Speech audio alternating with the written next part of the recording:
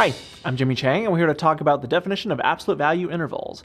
Now, absolute value intervals definition is kind of somewhat of a circular definition in that it's intervals defined for absolute value. Now, it really depends on what kind of absolute value scenario that you have to work with.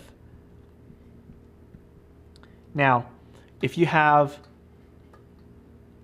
a situation where you're just graphing an absolute value, then the absolute value generally, depending on what it is, can be from negative infinity to infinity. Now, if you're solving an absolute value inequality, for example, that's where it's going to change. So, for example, if you have an absolute value of x, let's just say less than 2, then again, absolute value being a distance, you want to be sure that you want to find the values of x whose distance is going to be less than 2. And what from algebra, this can be split apart, rewritten as x is between negative 2 and 2. Now, as an interval, you want to think about this as negative 2, 2, and because the numbers are non-inclusive, because there's no equal sign, that's where the parentheses comes in. So that's an example of an absolute value interval.